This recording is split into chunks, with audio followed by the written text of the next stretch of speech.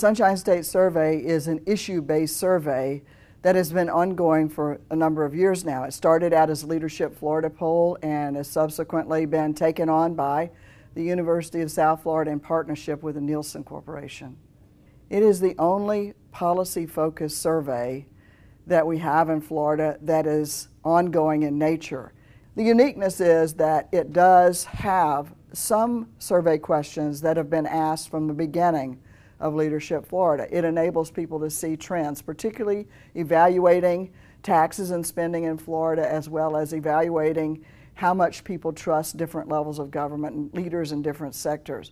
But it also has room for a large number of new questions which have surfaced since the last questionnaire was done. This is what's different about this survey. It's not a horse race poll involving who's winning in the governor's race.